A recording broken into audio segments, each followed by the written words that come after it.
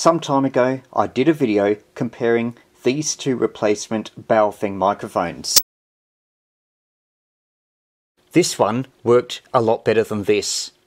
A viewer later commented that if you improve the position of the microphone element relative to the hole, then the audio would improve. Another video I did was a handheld transceiver range tester. I used two UHF handhelds. This one, as a receiver, when it picked up a signal, produced audio which triggered the VOX, or voice operated transmit setting, which most modern handhelds have. That setting caused this to transmit, and you could therefore hear a signal from it on the distant handheld whose range was being tested. That worked, but required two handhelds. This video describes a different range tester. All it needs is one handheld equipped with VOX, and a spare microphone that we need to modify. The idea is that when it picks up a signal, such as triggered from the distant handheld that you're doing the range test for, it triggers the VOX and then sends a short transmission. This range tester just uses a speaker microphone. I haven't had to disconnect any connections, but I haven't tried the speaker microphone to see if it still works with these parts connected across it.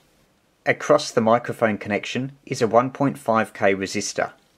It's wide between M+ and M-. Going away from M- is a 47K resistor.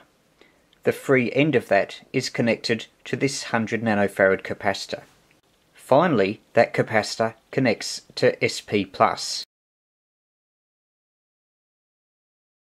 So basically what we're doing is we're taking audio from the speaker, isolating it with the 100 nanofarad capacitor, and attenuating it with this 47K resistor in conjunction with the 1.5K in parallel with the microphone.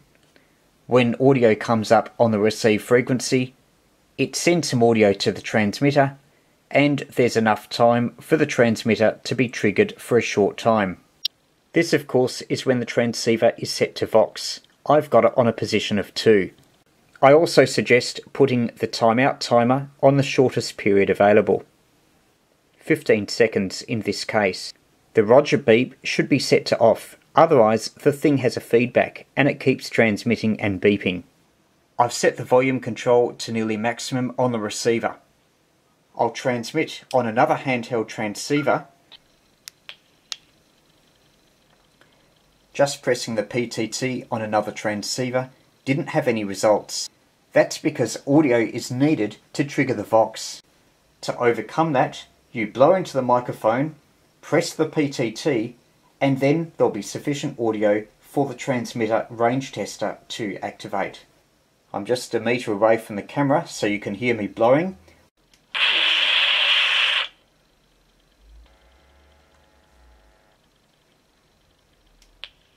This is testing with a dead carrier. As you could hear, only when audio was applied did the thing trigger.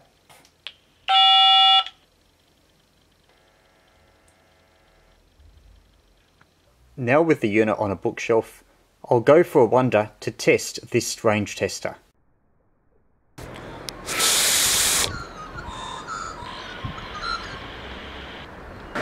You can't hear much from the speaker, but you can see from the display that a transmitted signal is being received. But only if you blow into the microphone, a bit like a breathalyzer.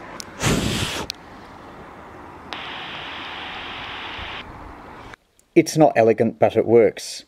If you've got a spare Baofeng microphone, why not sacrifice it to this experiment? If you like it, you could add other features, such as identification, telemetry, or even connecting it to a voice thermometer, so it can tell you the temperature in a remote location. If you want to get the most from amateur radio, check out my ebooks.